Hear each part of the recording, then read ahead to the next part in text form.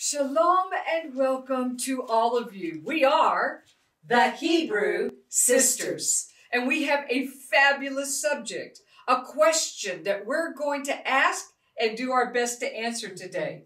That question is, did Yeshua start the religion of Christianity?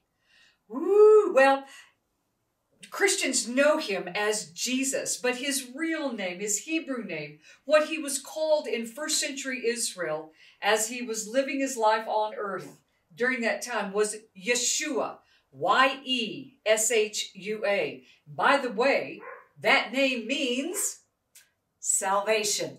And so this one who was and is salvation, known by his very name, the question is, did he begin the religion known as Christianity? Well, let's just answer that. Let's just get it over with. Let's just go there. The answer to that is no.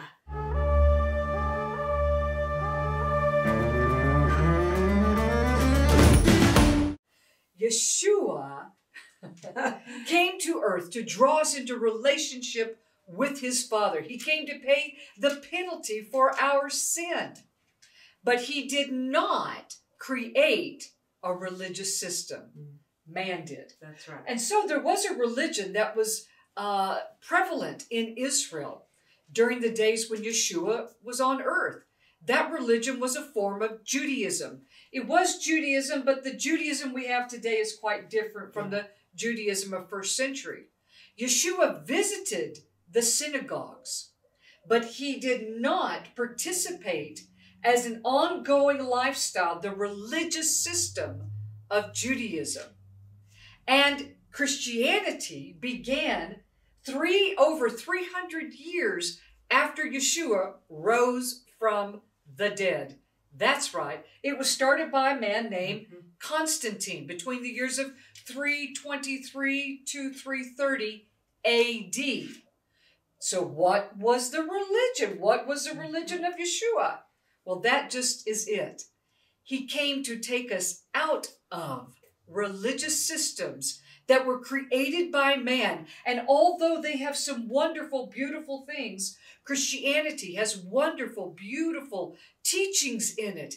And most Christians love the Lord and love the Word of God. Judaism has beautiful, meaningful ceremony and teachings. And rabbis love Yahweh. But Yeshua came to bring us into the more. And he called his disciples out of the religious systems of the day. He called us to himself. I think it's important we understand that most believers today do not understand the historical piece of how Christianity really began. They probably are taught or have learned somewhere along the line in their journey or in your journey that Acts chapter 2 began what we know as the church today, as well as it mentions in the book of Acts in the New Testament that they were first called Christians in Antioch, which is where Paul was at.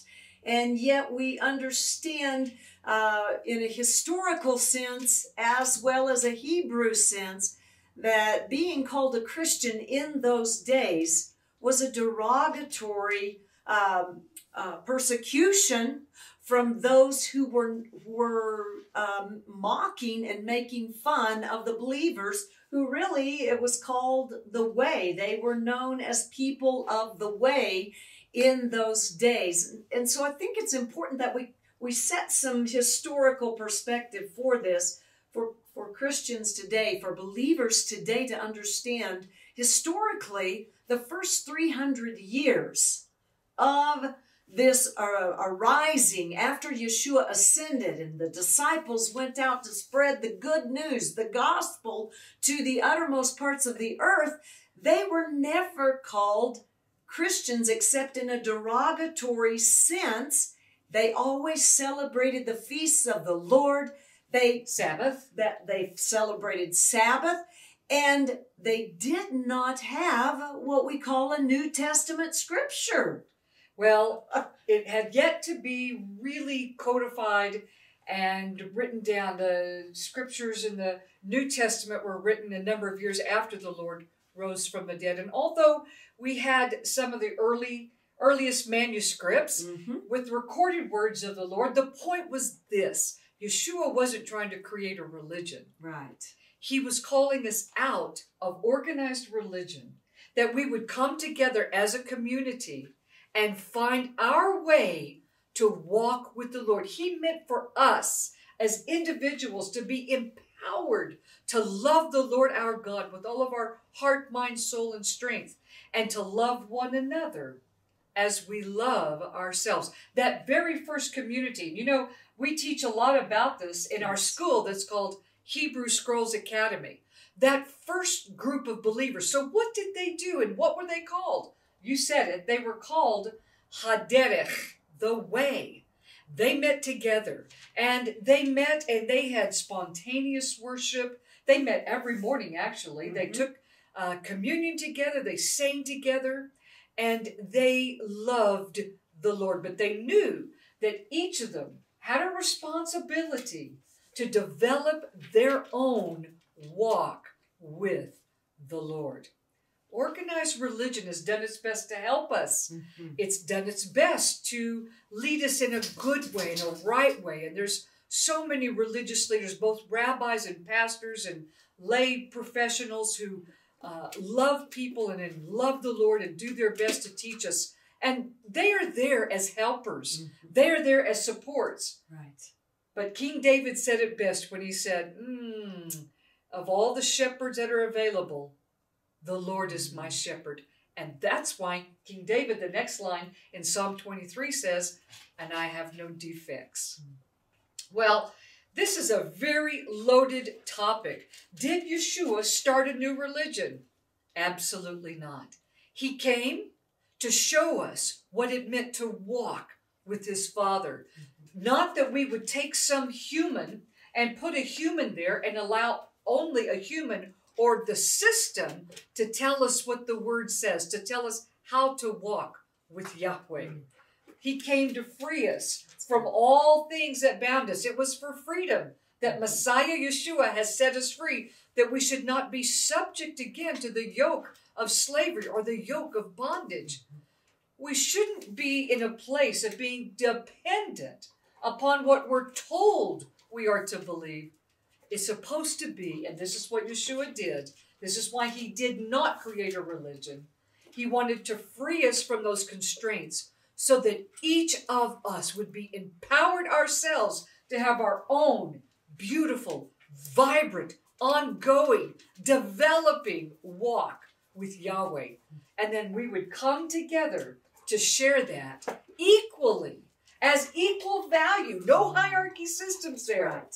To share that equally, one with the other. I think it's important, too, and you touched on this, Yana, that the times that they would meet, which were on Shabbat, a Saturday, the seventh day, and they were resting, they would come together and do things spontaneously.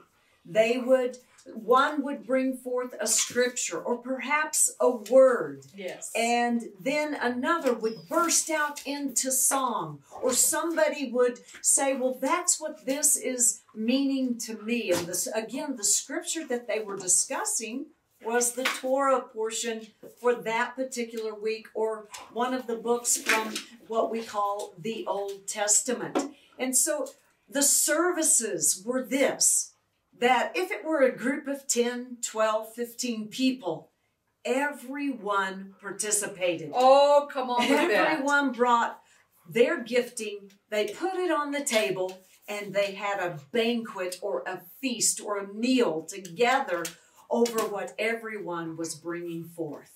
And everyone went home feeling loved, cared about, valued, and heard. They were affirmed in their faith. Yeah. Which is what Yeshua designed and hoped and longed for you and I. Well, I hope this has been helpful to you. It may have raised a lot of questions. Please look at our format for our school. You'll see it listed there, Hebrew Scrolls Academy. We talk about this. I go into extensive teachings about what was that first community, that first church, the church on Mount Zion, Haderach. What was that group really like? What all did they do? And you can learn so much about it there. But for now, we want to say thank you for joining with us. We so appreciate you. We look forward to seeing you next week. And for now, we are the Hebrew Sisters.